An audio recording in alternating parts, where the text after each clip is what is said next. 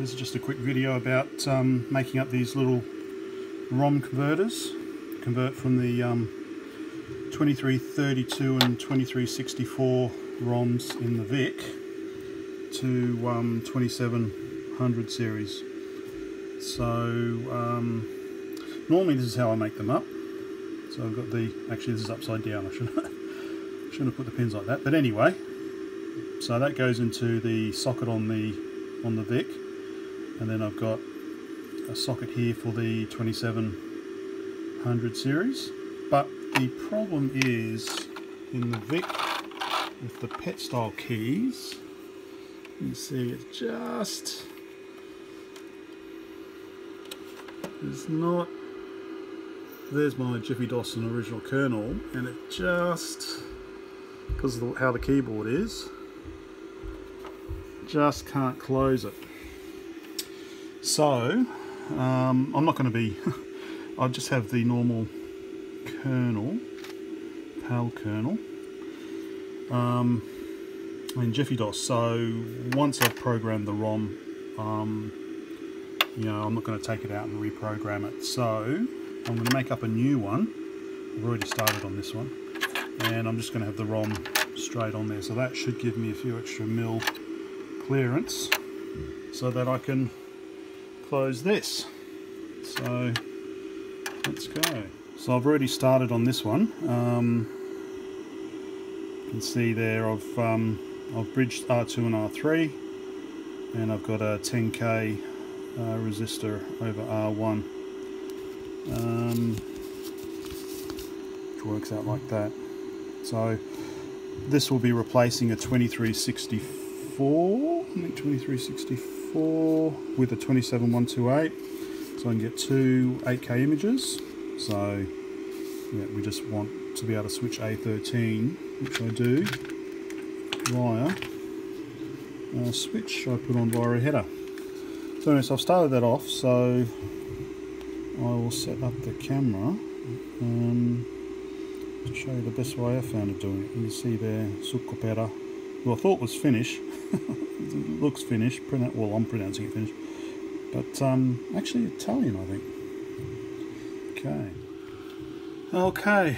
So because it's offset, the easiest way I've found of doing it, is by doing the bottom pins on one side. Yeah, make sure I've got the little ledge at the bottom. Squeeze that in, and then I'll just come out. Of course, it will come out. Get some pins for the other side, which is there. Might as well break those off.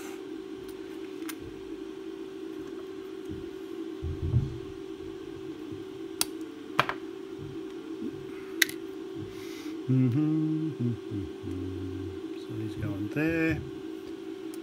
Okay, and I was just using, which of course I've now thrown away. I use this to hold them straight. And there. Oops. Well prepared, well scripted video as usual. Okay. Oh, I can keep them straight. So I'm doing, okay, so I'm going to do this row first. Move the light. Do this row first because that will be covered by the ROM.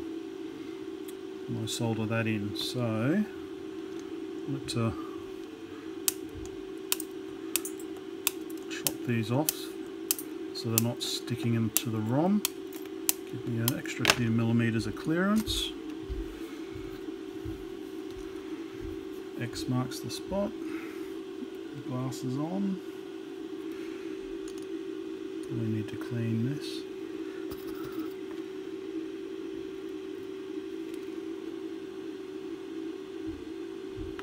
Yeah. Just tack a few.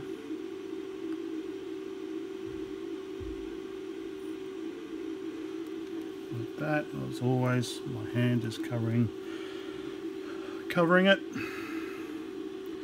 Very professional.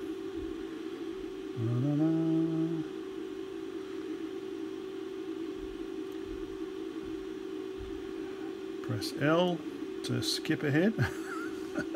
Well, that's done now. I'll just make sure the solder's flowing through.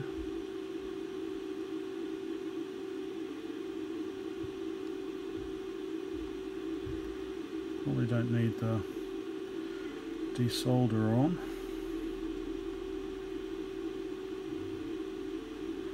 Okay, so that's the first row done. Okay, nice and straight. Now I've already programmed this ROM. I should probably straighten the legs first, shouldn't I? So this has got the PAL VIC-20 kernel and JiffyDOS for PAL as well. Stick this in.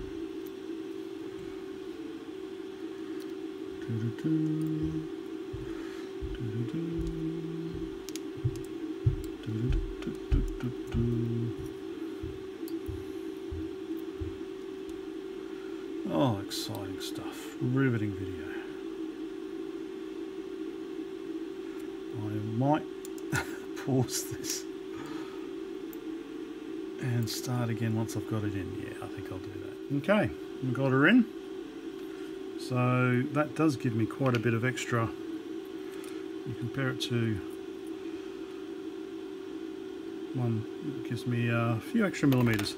So I'll solder this in now. So I'll solder both sides of the EPROM. Get some more solder. Really need to clean my desk, don't I? Jumbled desk, jumbled mind.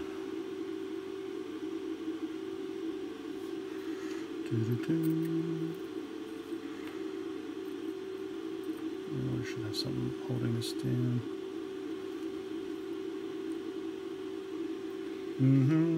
My hand is in the wrong way. Place again. Okay. I think that must be ground. That pin's always a bit harder to solder, so I think that must be connected to ground.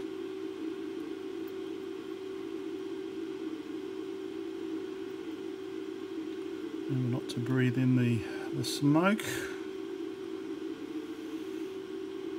Should really get a fan, shouldn't I?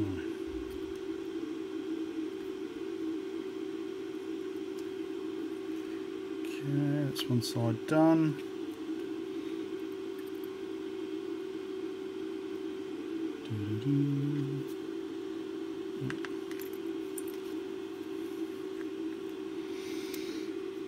Just finish off these legs. I'll skip ahead actually, so because I know my hand is going to keep blocking the view. So that's done. Getting there. Now just the other legs. Make sure I get them on the right way around. And again, I'll just stick them in this socket quickly, so I get the so they're nice and perpendicular to each other, like that. I don't really need to chop the legs off, but I will, just to keep it the same as the other side. Make sure you're wearing eye protection. Careful not to chop the legs. Okay, I'll just finish these off. So I'll probably, once again, let me guess, my hand's going to be in the way probably. Let me just, I'll just tack this on, and I'll finish off. And there we go. All done. Well, almost all done. Because this is replacing an 8K ROM, 2364, and I'm replacing it with a 16K ROM, 27128, with two different kernels on there, I need to make it switchable. So I just need to, because I don't have any headers handy, do I? Just a moment. So I've chopped off the headers. So basically we've got ground up the top, and then we've got A13, A14, A15. So all I really need is A13 and ground. So just get that on there. I'll solder one. Again, my hands are in the way. Let's get one soldered on. Okay. Straighten that up.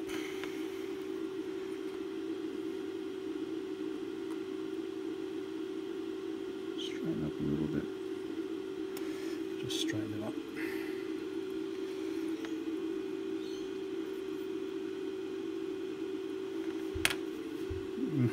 That's too far the other way. There we go. Straight enough. Okay, so I'll solder the rest on.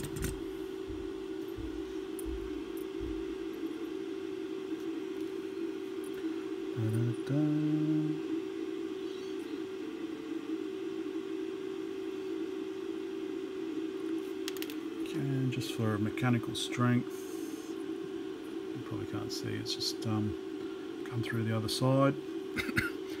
So once again, ground needs a bit extra.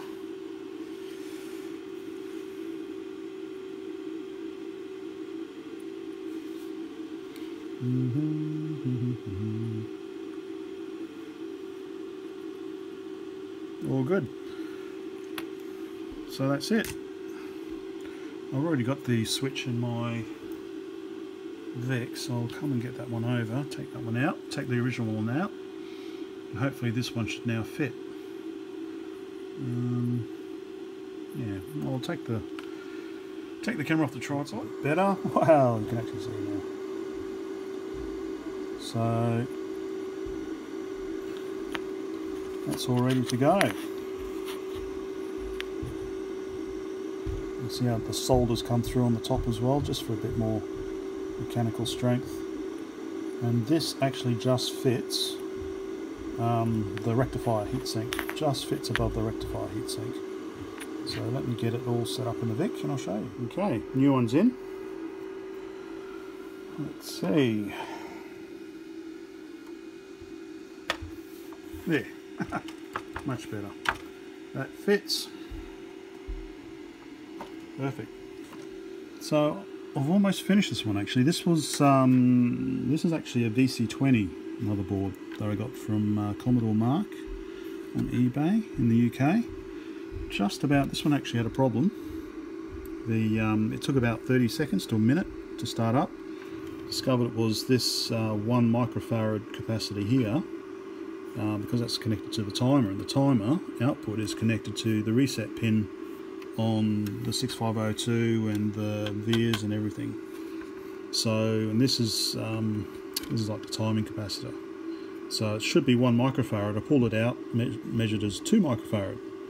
So I swapped it out, and straight away, 3-4 seconds to boot instead of 30 seconds to a minute. And everything else is working good. I've swapped out all the ceramic disc capacitors. Just a couple left because I don't have these ones at the moment, so I'm waiting on those. I replaced the LM323. I've bypassed the rectifier when I'm using DC only. Heat sinks on the ROMs because the ROMs get so hot. So I'm just about finished this one, and it's got the nice pet style keys, blue LED, new decals. So this is definitely one of the ones I'm going to be keeping. Anyway, let me put it all back together and make sure it works. Okay, so we've got JiffyDOS, and let me just, you see, look at this, under an amp, very happy. So, oops, lights in the way, professional studio setup. So let me just power that off, change over. And we're back on the normal VIC-20 kernel. So almost all done. Very nice.